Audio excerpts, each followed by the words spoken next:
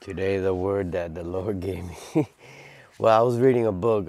I'm reading a book about John Bevere, about the Satan's trap, and he said something in the book that caught my eye, and I thought about a scripture that I've read a bunch of times, and he says to catch an animal, you need two. There's two ways. You have to set a trap. You have to hide it.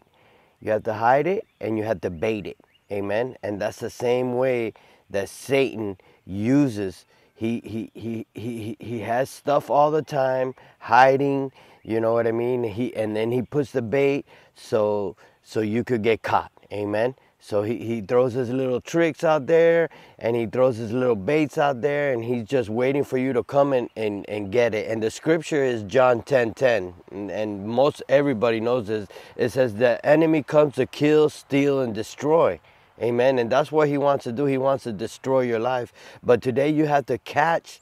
You have to be. Well, and it's funny because I put on this shirt and this shirt is hooked. And in the back it says hooked on Jesus. You need to be hooked on Jesus and not allow Satan to be the one to be hooking you. Amen. So whatever you're clicking, you know, whatever bait that Satan is using, don't allow him to catch you. Amen. And this is the word I have for somebody this morning. God bless you.